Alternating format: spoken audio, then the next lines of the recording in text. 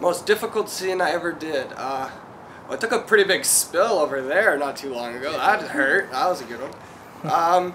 Probably my first gig ever was on the movie Tron, and I was in the disc fight, and it wasn't overly complicated. I just have to stand there and my head comes off and I do a little flip. But it was the first real stunt job I ever had, and there's a lot of people around. And I was pretty nervous, and it was a pretty big deal. So I'd say, like, emotionally that was the toughest, and then physically on TV show V, I had to run full tilt with my head turned back, and the actor kicked the car door open. I smoked in the car door and hit concrete, and we had to do that about 8 times or so. So knowing that you're going to get smoked by a car looking blind is pretty painful, but it was good times. It was fun.